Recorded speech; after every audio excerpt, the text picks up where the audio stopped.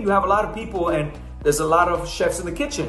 So if you have 3 or 4 chefs telling you this is the ingredient you need to use, you go with it because you don't want to go against that. So again, a lot of my play in the beginning, in the first half of the season, I didn't want to trigger any flashbacks of people remembering how I played in Cagayan. So I would come up to them and I would talk to them, and whatever they told me, I was like, okay, I agree with that, no problem. You know, just to show them that I didn't want control, to show them that I didn't want to play in a power position, that I was just going to go along with them. And that's hard to do, especially from a player like me. I don't like, I like to lead. I like to take control of a game. I like to be the most influential person when it comes to what's best for my game. I don't want anybody else to dictate how I'm going to play the game. But in the first half, I had to go along with it.